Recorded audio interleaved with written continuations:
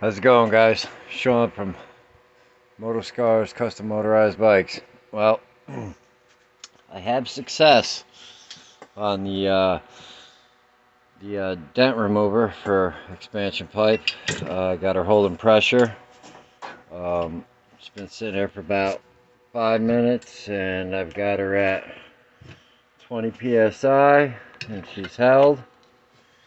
I'm gonna go over. Maybe make a video on how I did it, how I made it pretty cheap with some stuff I had laying around. If you don't have it laying around, it's probably about $30 in hardware, and maybe a $10 couple pieces of steel. But yeah, so it's time to start rocking some dents out of pipes. Got to clean them up real well.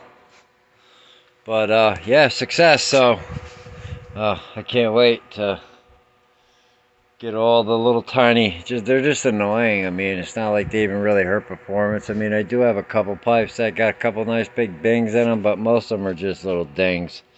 I've already looked up and seen what's tuning, where the tuning dents are and everything like that, so I make sure I don't pop them out. Factory tuning dents.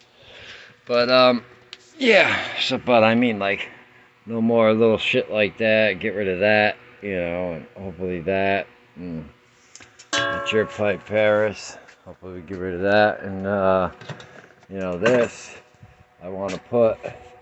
This is going on my 395. This is a FMF RM125, but she's got some pretty nice little dings in her, and I want to see if I can do something about it. If not, I think I'm gonna cut this piece out here and just replace it. Replace this piece of metal here. Looks like a guy crashed pretty hard. But yeah, I like this pipe here. That's what's going to be going on the 395. Alright guys, well, more update, and like I said, I'll show a video on how I made it. Pretty simple concept. Alright guys, have a good one.